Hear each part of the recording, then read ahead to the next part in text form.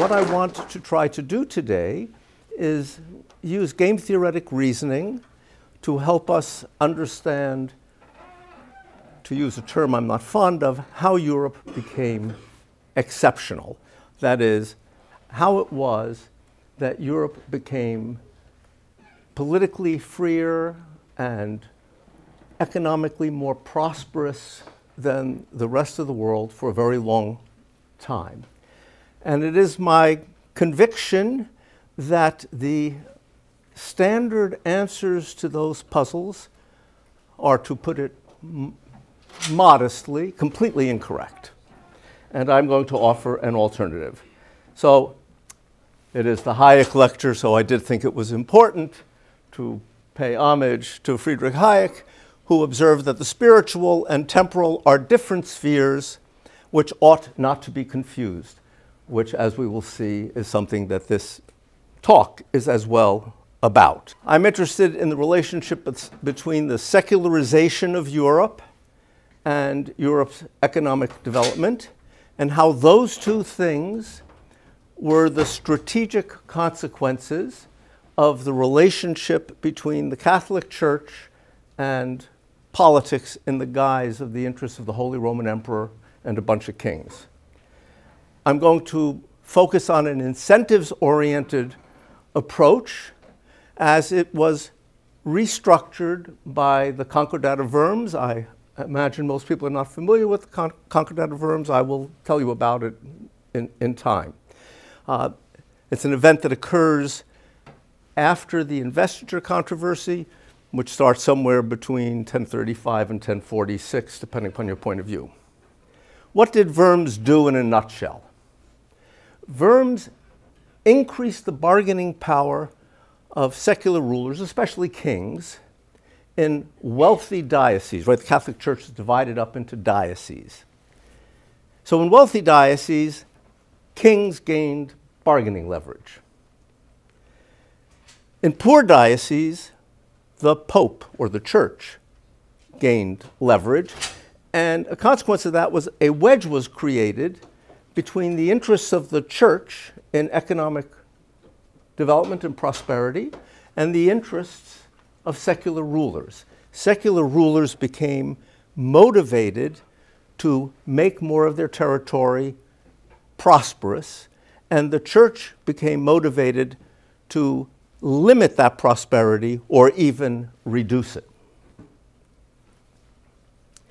And so we're going to see that the Concordat created an economic linkage, or a linkage between the rise of secular politics in Europe and the rise of economic development, something which surprisingly, as far as I know, no historian has observed, nor has anybody studying the political economy of this period.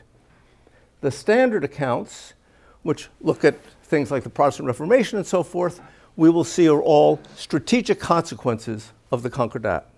So Worms created the conditions under which Northern Europe, which was poorer than Southern Europe at the time, becomes much richer, and Southern Europe fails to become richer, creating what is now the modern division between Northern, mostly Protestant Europe, which is more prosperous, than today's mostly Catholic Southern Europe. This touches on a lot of broad themes, so just so you know, I've read some literature. This is relevant to the literature on political institutions and development, political and economic development. It is relevant to the emergence of the modern sovereign state, which most people think is launched by the Treaty of Westphalia in 1648. I think that's wrong. Many of the ingredients of the sovereign state are in place immediately upon the signing of the Concordat of Worms. And I'll talk a little bit about that. We can talk more about it in the Q&A. There's a large literature on the spread of secularism. Most of that literature begins its focus about 500 years too late. Begins with the period of Martin Luther. And there's a large literature on the linkage between religion and economic development. So this touches on all of those subjects. All right, a little bit of brief historical background.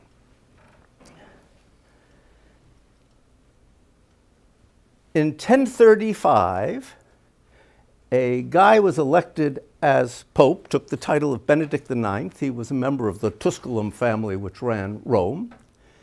And you know how some people are known as Catherine the Great or Saint Gregory? Well, Benedict also had an appellation attached to his regular name, Benedict the Wicked. Historians argue about how old Benedict was when he became Pope. The consensus is he was 20. There is a significant minority that says he was 12. Either way, he was a man with no religious calling, no experience in religion. Of course, he was Catholic. He was not a priest. He was just this guy that the Tusculum family wanted to be Pope because the papacy was a really valuable position, controlled an awful lot of money and power. So he becomes Pope. Another family, unhappy that the rigged election produced Benedict, they produced their own guy, Stephen, I forget, maybe the second.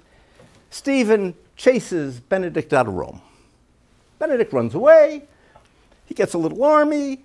He comes back. He chases Stephen out of Rome. Stephen never comes back. And then Benedict goes to his godfather, Gratian. This is now about 1046. And he says to his godfather, I'm paraphrasing, we don't have a recording, you know, this Pope job, I'm tired of it. I want to get married. They're telling me I can't get married. It's not proper. Can I resign? And his godfather, a religious man, says, well, popes have resigned in the past. Popes resign when they're sent to the salt mines to die and they want to protect the church and have somebody taking care of it. That doesn't seem to be your circumstance. So it's really not proper for you to resign. And besides, it's not smart. The papacy is a really powerful and valuable position. It's worth a tremendous amount of money. You shouldn't resign. You should sell it. I'll buy it. And so he sells the papacy to Gratian. We have the records of how much was paid and so forth.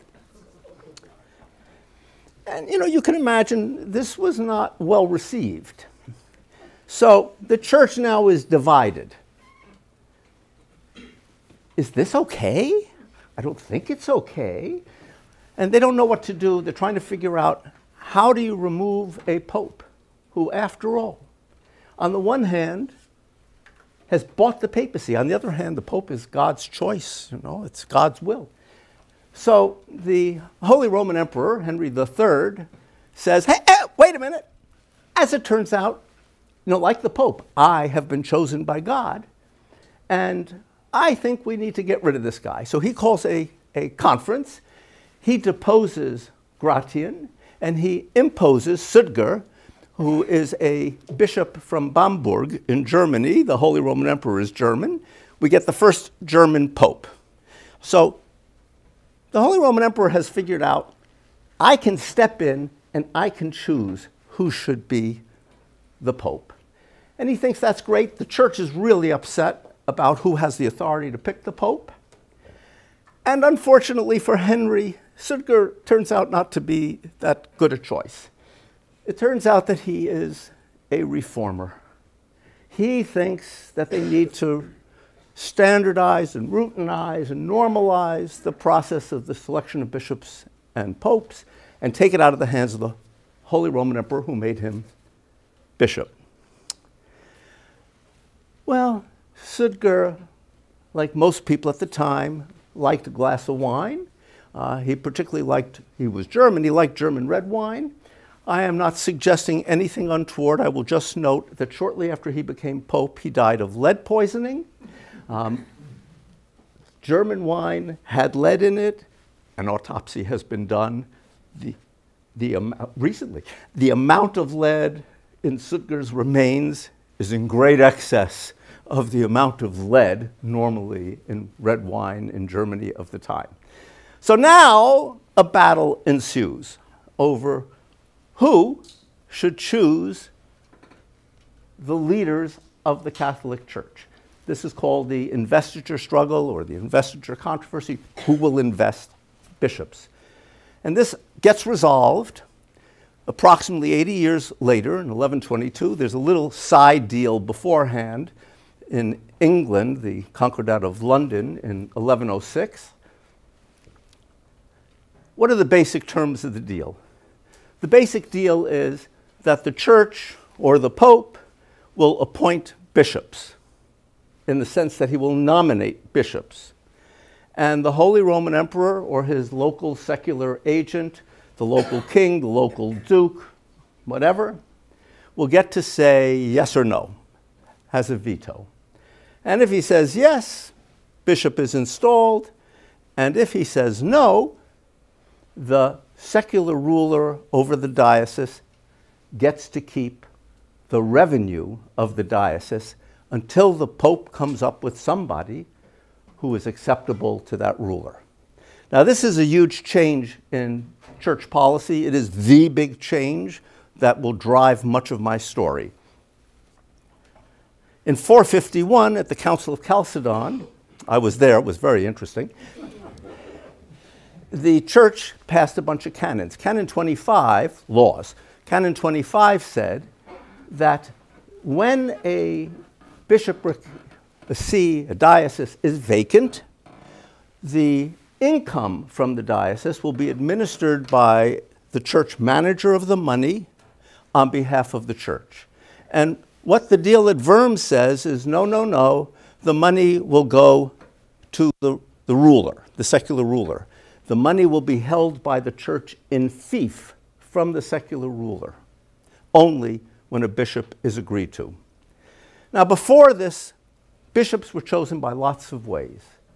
There was choice by clero et populo, by the clergy or the people.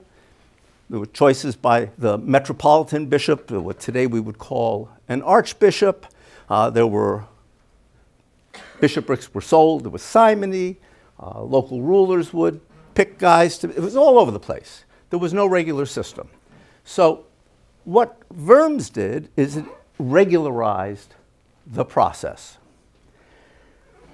We're going to look game theoretically at the deal at Worms, and I want you to understand it's going to produce three equilibrium outcomes.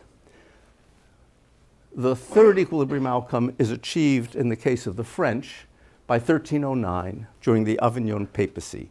So after 1309, as I'll explain in a bit, things get murkier in estimating certain elements of the theory because we can no longer tell the difference between bishops who are the choice of the French king and bishops who are the choice of the church, because the church is controlled by the French king.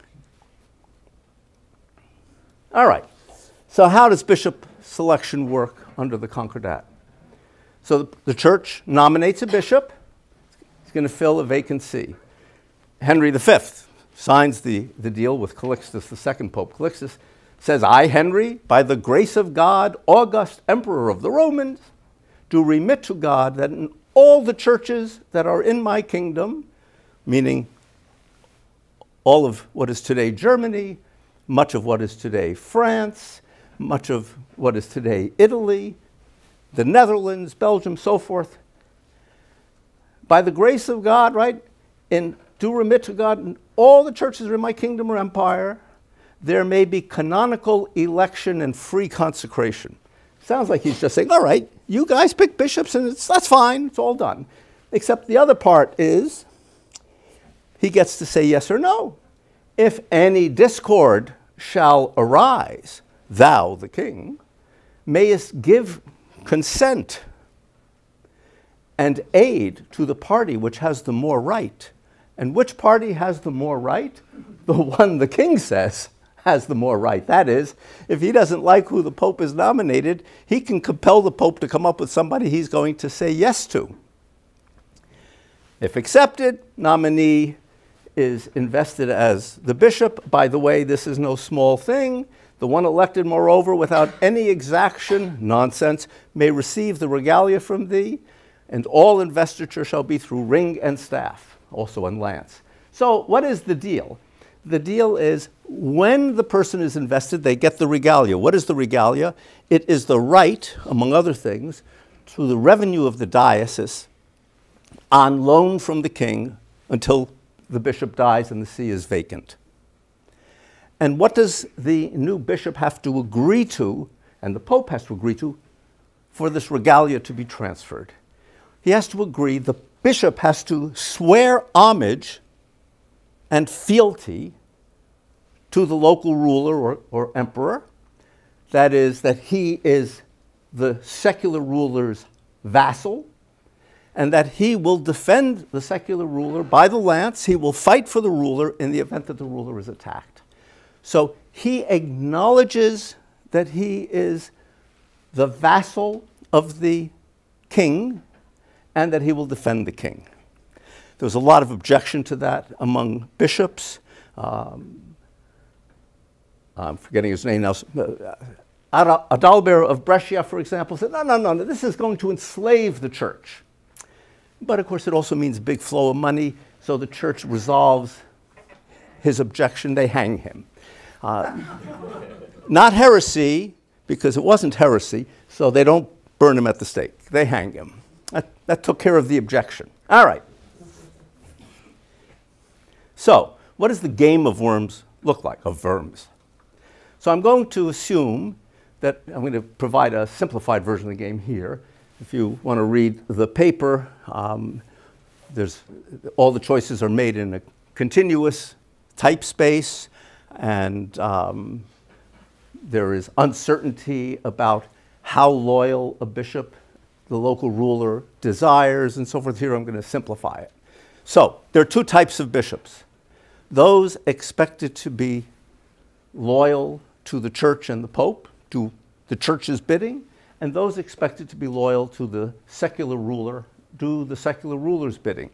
So that when the policies of the church and the king clash, a religious, what I will call a religious bishop, will do what the pope wants, and the secular bishop will take the side of the king. Okay, so we have two types of bishops. I'm going to here assume the pope strictly prefers religiously aligned bishops, and the secular ruler strictly prefers secularly aligned bishops. In the full game, there's some uncertainty around that, which is what creates an equilibrium, the possibility of interregna, which can't happen in the complete information game. And what do the payoffs look like?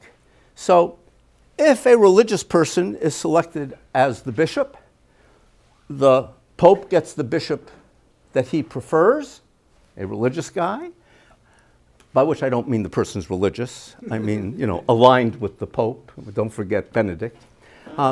He gets a bishop aligned with him, and he gets the income from the diocese. And the king gets whatever utility he attaches to this bishop, which is not the person to his liking. If, on the other hand, a secular bishop is chosen, then the pope gets whatever utility he attaches to having this, from his point of view, inferior bishop, and he gets the money, and the king gets the bishop he prefers. Now, what if the king says no? So if the secular ruler rejects the nominee, then the pope gets whatever is the continuation value of the policies in place in the diocese. Whatever's been going on in the diocese is assumed to continue. And the king gets the income from the diocese, which he had assigned to the bishop in fief while there is a bishop. Now there's no bishop, so the secular ruler gets the money. And in addition to the money, unfortunately for the secular ruler, otherwise this would not be an interesting strategic problem, the pope can make his life difficult. The pope can excommunicate the king. So if you die while you're excommunicated, this apparently is not good for your subsequent prospects of eternal salvation. The pope can interdict the bishop Interdiction means that you can deprive the people in the diocese of all or some of the sacraments. Typically, they didn't include the sacrament of baptism and of last rites. But for example, you couldn't get married, because if you got married, you were getting married without the approval of the church, so it was an illegitimate marriage. Therefore, any child that was the product of that marriage was an illegitimate child, and therefore was deprived of inheritance and all sorts of bad things.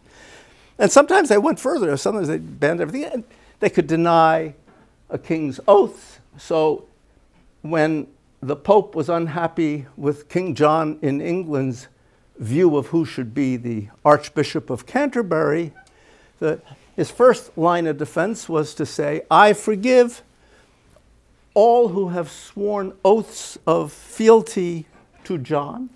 Those oaths are meaningless. And then we get Runnymede, because now the barons are not constrained by the promises they have made. The pressure is on.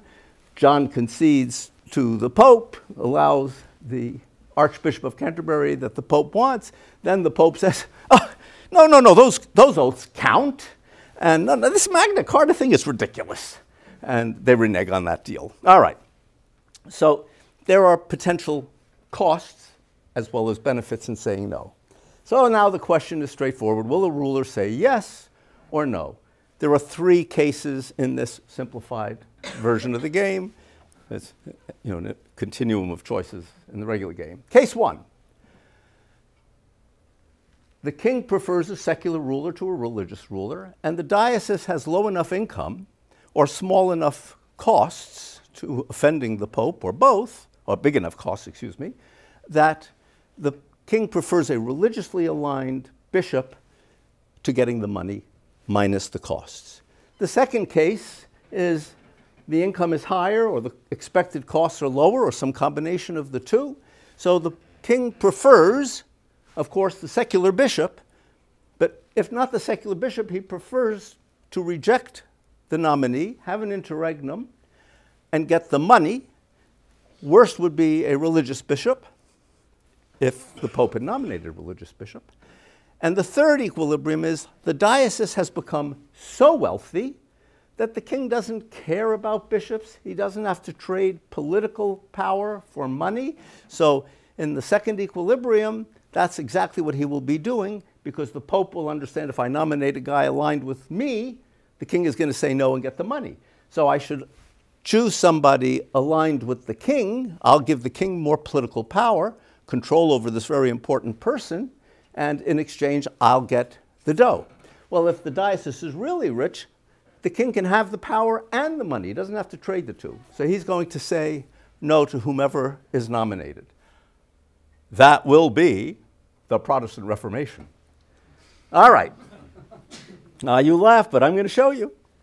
So what are the implications? In a poor diocese, the income is better. As I said, Pope gets the guy he wants. Moderately wealthy diocese, the money's more attractive. The king gets the bishop he wants. In the wealthiest diocese, who needs the Pope? All right, so I have data with which to test this. I have data on 572 Roman Catholic dioceses in Europe between the years 325 and 1700. You think that was easy? And I have data on, of those, 371 were covered by the deal. The remainder, 200 and whatever, were not covered. I've got some data on over 12,000 bishops, or bishop diocese pairs. Again, from 325, that's the Council of Nicaea, to Martin Luther. And I can measure the expected alignment of 2,727 bishops between 325 and 1517. So how do I do that? So I ask a simple question. What was this bishop's job before he became bishop? So if he was a priest, an abbot, a monk, so forth, I assume that the church believed this person was going to be more aligned with them than with the secular ruler. And of course, they make mistakes, but that's what they would have believed. And if instead the bishop had been the king's chancellor, his ambassador, his tutor, his musician, if he worked for the secular ruler before becoming a bishop, I assume that he was expected to be aligned with the king, duke, whatever he was. Okay, so unfortunately, the church does not yet provide more biographies than I have scanned. I've got, this is as complete a data set as one can currently get, although they keep releasing information. So I've been able to assess this information and identify 2,183 bishops as being religiously aligned and 544 as being aligned with the secular ruler. And my concern in the paper I'm presenting today, I have much broader concerns, I'll touch on them as well a little bit, is whether there is a change in the character of people chosen as bishops as a function of Worms having been signed and a crude measure of the wealth of a diocese. So, how do I measure wealth? Wouldn't it be nice if somebody reported income levels or products or something like that from 325? But they don't. But what they do report is, was a diocese on a major trade route or not? So through most of this period, people are living pretty much on subsistence farming. Farming begins to take off, and trade routes begin to spread. So what I'm going to look at is whether I'm going to define a diocese as wealthy if it is on a major trade route. Now, obviously, that's going to be error-prone. I'm pretty confident any diocese on a major trade route was wealthy, but I'm also confident that there were some not on a major trade route that were wealthy, and I just can't evaluate that. Some people suggest, why don't you use urbanization data, like Bayreuth or there's Chandler, several different data sets. So the coverage in Bayreuth's data starts in the year 800 and is by century and is not linked to dioceses and has approximately 7% coverage for the diocesanal data. It's useless. And the Chandler data is even smaller coverage. So unfortunately, can't be done. All right. I'm going to use to measure cost. Well, I don't know how religious these people were. You know, this is an age of religion and so on. I'm sure many of them truly believed, but I can't tell the difference between the rulers who truly believed and those who acted as if they believed because it was prudent. So I have no idea what their evaluation of cost is. But I do know something from the international relations conflict literature that I can apply. So if I assume that the religiosity of secular rulers is kind of uniformly distributed around everywhere, I know that projecting power is very difficult far from home. And I will offer some anecdotal evidence about that. So I'm going to assume that the farther we get from Rome, the lower the expected cost, because the Pope may indeed excommunicate you, but it's very hard to enforce that excommunication far from home. So, for example, anecdotally, 29 would-be church reformers were burned at the stake between Worms and Martin Luther. 72% of them were living within 500 kilometers of Rome. Almost none of the people who were actually burned at the stake, many were well condemned, but those actually burned at the stake, very few were far from Rome. Jan Hus is a clear example of an exception. Jan Hus was living in Prague, pretty far from Rome, but with, I do not mean to offend anybody, Jan Hus was an idiot. There was the Council of Constance going on in 1417 in Constance, Germany. The Pope was there. He says, hey, Jan, come to Constance. Explain to us your ideas. They sound interesting. you have free passage. You don't have to worry. We just want to hear an explanation of what you have to say. He goes to Constance. They arrest him. They burn him at the stake. Martin Luther didn't make that mistake. He too was invited to come to Rome to explain to the Pope what he was thinking. No, thank you. All right. Let me contrast these guys with a couple of examples of heretics, convicted as heretics, people who were far from Rome. So John Wycliffe was in Oxford while he was busy preaching his Reformation, 1,869 kilometers from Rome. Peter Waldo was in Lyon, 995 kilometers from Rome, hard to get to him. Martin Luther was in Wittenberg, 1,410 kilometers from Rome. These guys were just as offensive to the Catholic Church as Savonarola and so forth, who were in Florence and were burned at the stake. These guys lived into their old age. It is true in the case of Wycliffe that eventually they dug up his bones. He had been dead for a long time, and they burned his bones at the stake. I'm going to guess that was not as unpleasant for him as had they burned him. But what do I know? In any event, we see anecdotally, getting yourself far away from Rome was a good way to avoid being arrested and burned. How did the church use punishment? So this is a graph starting with the 1st century, right after Jesus, up through the 1500s. And I've divided people who were excommunicated. So these are people excommunicated by the church, consequential people, by the Pope, not by just local bishops, into 3 categories. They committed heresy according to the church. They were politically offensive, or there were other things, peccadillos.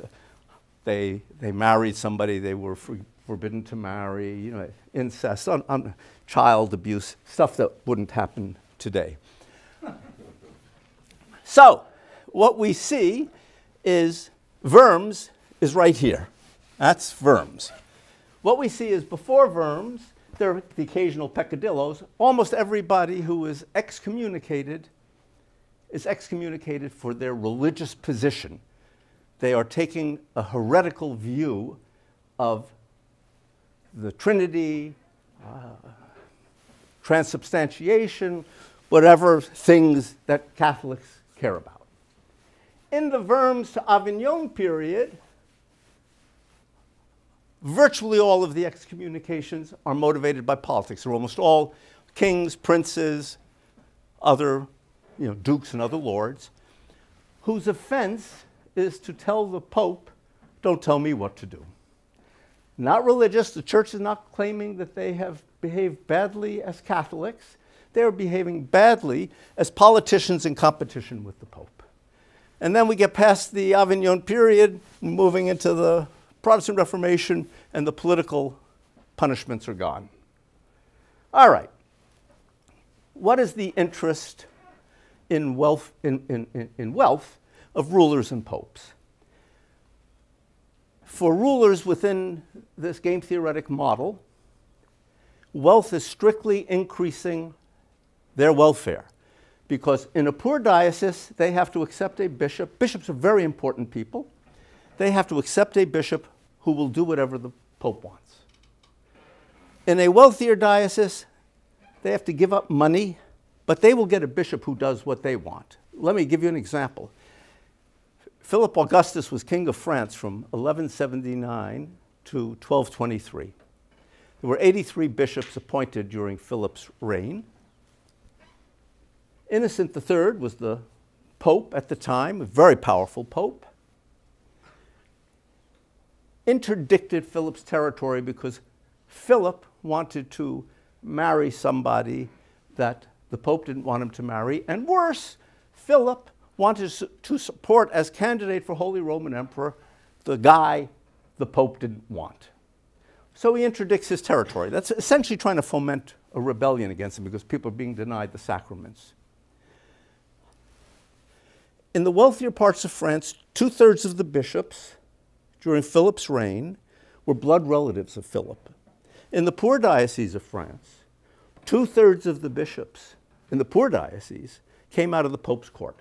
Almost nobody was related to Philip. Philip's blood relatives all ignored the interdict. They all acted as if all of their authority was fully in place.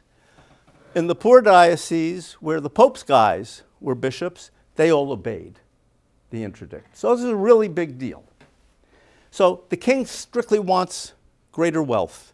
By the way, this is a big change, because now for the first time, kings have an incentive not just to generate wealth by conquering enemies or by marrying into money.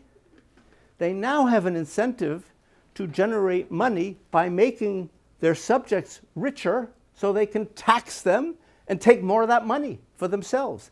Economic growth now gives them political control over their biggest rival, the Pope, the Catholic Church. The Pope's incentives are more complicated, so it depends upon how much the king values controlling policy over controlling money. That's why we have two graphs here, but they both tell the same story. The Pope has a non-linear, non-monotonic preference over wealth. He wants a diocese to become richer up to the dividing line between the first case, where the diocese is sufficiently poor, and the second case, where the king is going to get as bishop the guys he wants in exchange for the money. So that's a bad thing. So the optimal income, where that falls, depends on these other elements.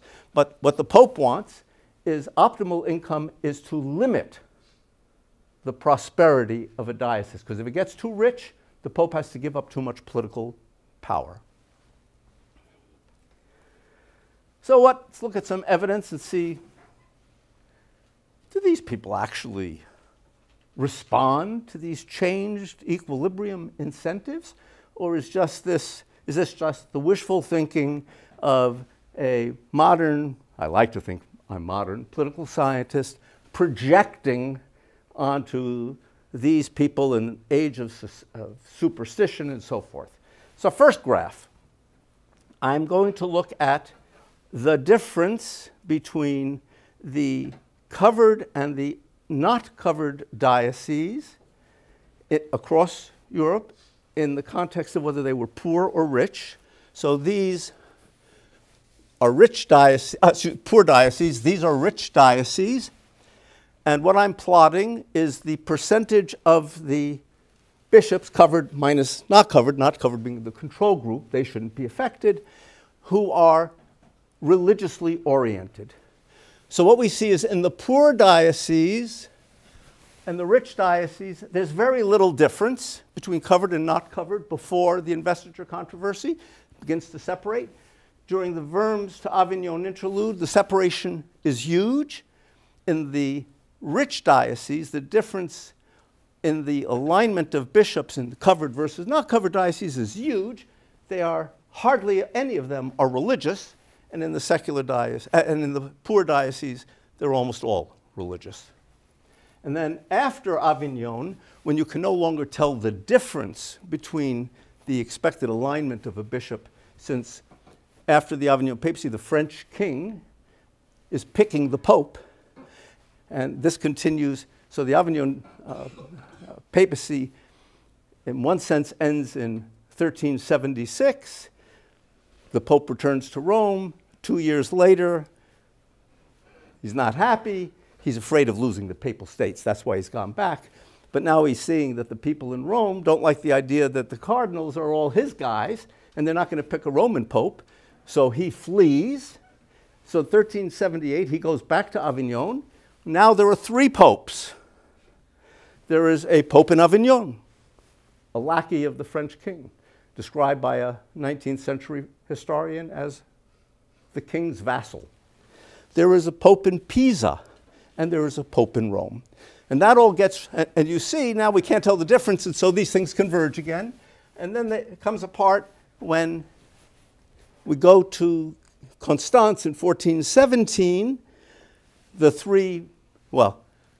Pisa and the Roman pope make a deal. They agree to give it up. The pope in Avignon is reluctant. he is committed in absentia of having committed heresy, and he kind of gets out of the picture in a hurry. And so now we can start to tell some differences again. All right. This is a little bit complicated. Let me see if I can simplify it. So here I'm looking at the percentage of secularly aligned bishops. I'm looking at two time periods. The black rectangles are from Council of Nicaea 325 to Avignon. The gray bars are from 325 to Martin Luther, to 1517. So we can contrast these periods. And I'm asking a simple question. This is before Worms, poor diocese. Let's take the black. And before Worms, wealthy diocese. And we see there's a bit of a difference in the probability of a secular bishop and a little bit higher in the wealthier diocese. And if we look at the gray bars, we see the same thing. This is during the Worms to Avignon interlude, poor diocese, wealthy diocese. So now if we compare, for example, during the Worms to Nicaea to Avignon period, this is the percentage of secular bishops in wealthy dioceses. This is in poor dioceses. You see there's a huge difference. It almost doubles. And if you contrast it to back here, it's vastly more here, and even more will go out farther. That is the probability in this interlude that wealthy dioceses get secular bishops essentially doubles from what it was before Worms. They have, in fact, responded to the changed equilibrium incentives. We see a similar picture between covered and not covered dioceses. There are indeed no wealthy dioceses with secular bishops in the not covered set.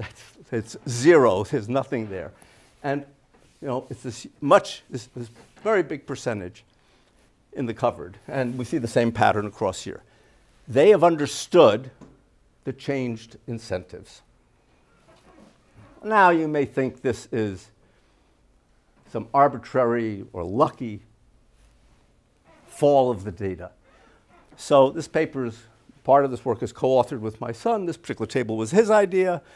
As is always true, I get the credit for all the smart stuff, and actually, as it turns out, he would tell you otherwise, and he'd probably be right. But anyway, this is a really clever test. So here we start in the year 701. Here we start in the year 801. Doesn't matter. We're asking the following question. Worms to Avignon is 187 years. So we're going to ask for every 187-year interlude, starting at 701, so 701 to 888, 702 to 889, 703, blah, blah, blah, blah, blah, up through 1517. We're going to ask what percentage of the bishops are religious in wealthy dioceses across each of these 187-year windows. And what you can see is the low point for religious bishops is always in the 187-year window, Worms to Avignon. Now, it could be dumb luck, but it's starting to look like maybe this is actually what's going on, that the chances of the Pope getting guys who will do his bidding is minimized in this window. So in this window, Europe is secularizing in its wealthier places. The bishops are the agents of the secular rulers, not the agents of the church anymore. Now, as you would expect, the church does not take this lying down. So they've got lots of counter moves. Right after Worms, they either endorse or they create new entrepreneurial monastic orders. Not mendicants, not beggars.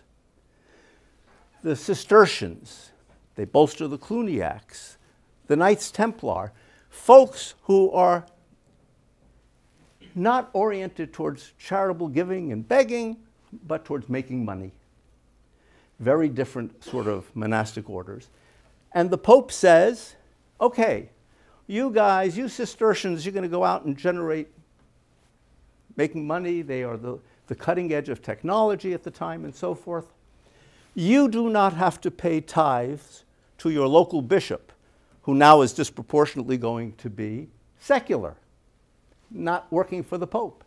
And you don't have to, you may not pay taxes to the secular ruler. You will answer directly to me. I will protect you. You will give me the money. So he has found a way to circumvent this loss of, or try to circumvent this loss of political control. He blocks secular assessments of the value of church lands because the church is very valuable and the secular rulers are now trying to figure out how to confiscate more of that wealth. And he begins to act to curtail economic development. He's got lots of ways to do this. I just have time to give you one quick example. I'll give you two. In 1123, at the First Lateran Council, they approve the Concordat of Worms, and they pass a canon that says that any clergy has to be celibate. Now, you might think that this is being done because they want the clergy to be holy and pure and good things. And apparently some people at the time thought that was the idea. So they clarified it at the Second Lateran Council in 1139. What did we have in mind? The assets of a deceased cleric cannot be claimed by any family member or any knight, prince, or king. The assets belong only to the church because there can be no legitimate claimant to that property. At the Second Lateran Council, they pass a ban on usury, on lending money with the expectation of a profit, not an exorbitant profit, any profit. They can't figure out how to enforce it. They try again in 1179. They up the costs, not working. In 1215, they figure out how to do it. So in 1215, at the Fourth Lateran Council, they make annual oral confession in front of your personal parish priest, mandatory for every Catholic. At least once a year, you have to go not to in some other parish, in your parish, to your priest, and you must confess. And they hand out confessors' manuals that contain as their text what to ask people you suspect of usury, like merchants. What is the effect of this ban? So if we look at, for example, the 50-year window before the ban and the 50-year window after the ban, and we look at expensive construction, because economics tells us that if you impose a ban on money lending, you're going to create higher interest rates. You're going to make money more expensive because it's scarcer. So I have data on castle construction. Castles are very expensive buildings. And I know whether a castle was built on behalf of a knight, a prince, a king, a secular guy, or an abbot, a bishop, an archbishop, a church guy. I also have data on the construction of churches and cathedrals. The change in the construction of secular castles built for secular guys, 50 years after compared to 50 years before, drops, secular castle construction drops by 66%. Church construction, same comparison, increases by 23%. The church is not subject to the ban. The church isn't borrowing, it's fabulously wealthy. The lay rulers are borrowing and they can no longer afford it. Now, they also, by the way, remind people of passage in Luke, which they hadn't invoked for hundreds of years, that idle hands are the workshop of the devil. because while they are trying to constrain economic growth in the secular domain, there are huge improvements in technology, which, by the way, on the monasteries that they have created, like the Cistercians, they are at the leading edge of using these technologies. The horizontal loom, the vertical water wheel, which has been imported from China, improved windmills, the spinning wheel. These are all machines that are greatly reducing labor, increasing productivity, and they are trying to restrict those to the ecclesiastical domain. Of course, kings are not taking this idly. So, for example, Henry II in England in 1166 issues 4 writs. 2 are aimed directly at the Catholic Church, and 2 are aimed at increasing productivity. So Mort Ancestor and Darrain Prisonment state that the default when a serf or a tenant farmer dies is not for the land to revert to the lord of the manor, but to it remain to be used by the family. That it is the burden of the tenant, of the lord of the manor to prove that the family should be evicted, which was the default before. So now people have an incentive to begin to invest in the land they're farming because they expect now to be there for a long time. He passes 2 writs that change the judicial system. So William the Conqueror in 1066 had said the church decides what cases go to the ecclesiastical court, what cases go to the secular courts. Henry says, no. William was a fine fellow, but I decide what goes to my courts and what goes to the ecclesiastical courts. The answer to the latter was essentially nothing. And he says, we're getting rid of trial by ordeal. We're going to have trial by jury. Trial by ordeal represented 25% of the discretionary income of the Catholic Church. It wasn't small fry. You might, in the Q&A, ask me, what was the probability that you were found innocent if you had a trial by ordeal? You will find the answer very interesting. It's a game theoretic analysis with data, not by me, by an economist. Okay, the fight is on. In 1297, Edward I in England is fighting a war against Philip the Fair in France. Fair as in handsome, definitely not fair as in a good guy. They're fighting in Gascony.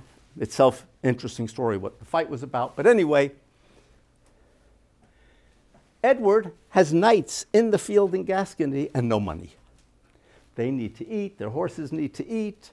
They need to be sheltered. They need arms. He has no money. So he goes to the lords and he says, you all owe fealty to me. I have this war going on. You have to give me money. And they say no.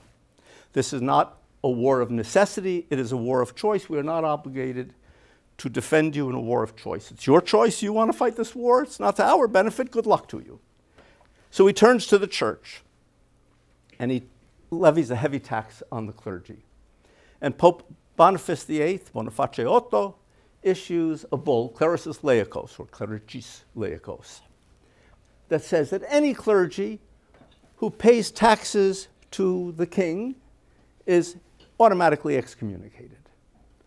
I'm going to guess that the clergy were particularly likely to believe the religion, so this was a very costly thing to them. They're not paying. Edward is desperate. He's got an army in the field. He turns to the wool merchants, big export business in England at the time, and he increases the tax on wool 300 or 400%. And the wool merchants put their wool in there, bundle it up and say, not paying. We're not going to pay. And so Edward, because he needs the money to expand his empire, issues Confirmatio Cartarum. The anniversary is just one month away. He signed this on November 17th, 1297. What does Confirmatio Cartarum say, confirmation of the charter? It goes much farther than Magna Carta. It says, from this day forward, no king of England, notice how he is now presuming that he is speaking for the country England and its government, not just for himself. No king of England ever again will levy a new tax without the approval of the Lords and the Commons. It is the beginning of Parliament. Meanwhile, Philip the Fair in France, besides fighting his war with Edward, is also fighting a war with Boniface VIII, because Boniface has issued a second bull, 1302, called Unum Sanctum.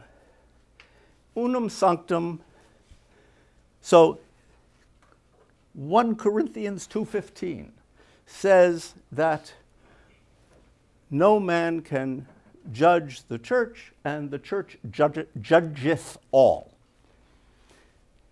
Unum Sanctum goes further.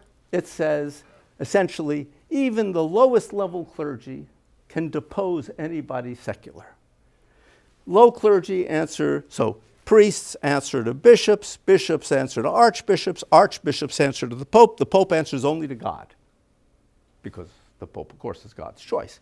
But any king can be deposed by the church. Philip is not keen on this, combined with the deprivation of money because he can't tax the clergy. So he calls the first ever Estates General, made up of the French nobles, the French clergy, and the French commoners, or representatives of the commoners. And so it's a weaker concession than in Confirmatio Cartarum, but he's creating the beginnings of some representative government. He appoints only merit-based bureaucrats to help advance his agenda, and he declares war, a holy war, on the Pope. He also invokes the term dulce et decorum est pro patria mori. It is sweet and proper to die for one's country, telling Frenchmen that you should go and fight the Pope, this evil guy, not as a Gascon, not as a Breton, not as a Burgundy person or a Norman, but as a Frenchman. And they do. They capture Boniface VIII. They imprison him. He is released. The story is murky when he is released. He dies a few days later. We are told by the church of a broken heart. We have other hypotheses as to the cause of the death, but we can't prove them. All right. So we are now beginning to see the formation of things that look like states in the battle with the church. Now, an alternative explanation is the commercial revolution, which starts in 950-1000, according to Robert Lopez. So I have divided the dioceses of Europe into 3 groups. Down here, those not covered by Worms.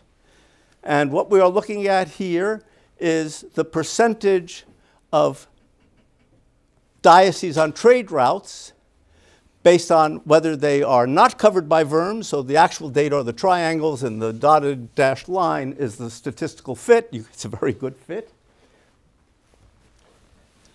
Here we have the dioceses covered that had religious bishops. And here we have the diocese covered that had secular bishops. So what I want you to notice is, first of all, there's nothing about the theory of the commercial revolution that would make these 3 tranches of dioceses look different. Second, I want you to notice that they're relatively close together here. The uncovered dioceses, as soon as the investiture struggle gets going, decline, they flatten out, they continue to decline during the Worms to Avignon interlude. The covered dioceses that are poor, that are religious, they're basically flat and then they go into decline in the Worms interlude. The covered dioceses that have secular bishops, so before the deal, they're bouncing up and down in terms of growth and trade routes. The deal is struck and they rise. I will wrap up, almost wrap up, with a still more startling image, to me at least. I have divided Europe. These are the actual data, not fitted lines. I have divided Europe. Green is France. France is the wealthy country of Europe in this period. France has come to the third equilibrium outcome, right? They broke with the church. They made the Pope work for them instead of them working for the Pope. They made the Pope the French king's vassal. This is what is today Roman Catholic Europe. These are the dioceses then that today are Roman Catholic. And these are the dioceses that today are Protestant. So what we see is Northern Europe, Protestant Europe, was much poorer than Southern Europe, Catholic Europe, at the time. We see that just before Avignon, enough is happening that now they come to equal and overtake what is today Catholic Europe. They then get set back for a while because of the plague. Of course, these are trade routes. This is where the rats were transported. But what we see here is then it takes off. So once we get into this space, we know from the theory, these are going to get poor and are going to get religious bishops. Somewhere in here, where the wealthier dioceses, and we're eventually going to get to the cut point. We don't know precisely where it is. We know France is beyond it, but we don't know where it happens, where you break with the church. And so what we see is after the schism is resolved, and this is a long story about what's going on, there's conciliarism, the bishops become more powerful relative to the Pope. What is today Protestant Europe takes off 100 years before Martin Luther and gets into this space where they could break with the church. So now it's only a question of having somebody with the right idea. The logic of the theory tells us that they should be stimulating growth and secularism, and both of those we see the evidence is showing us is happening. So thanks to Worms, the incentive to advance the interests of kings is strengthened in wealthy places, so it becomes more secular. That means that kings have an incentive to make more of their dioceses wealthy, so they have more political power, and so they do. The church, meanwhile, is trying to limit economic growth. We get a more secular world. We get a wealthier Northern Europe compared to Southern Europe, and we get and we, of course, get the Protestant Reformation. We have all of this happening long before Martin Luther. The deal has stimulated kings to create prosperity, and they have done so to gain political power, and they have set the church back where the church can't reach them, resulting in the spiritual and the temporal worlds are different spheres, which ought not to be confused and are no longer confused after Worms. Thank you.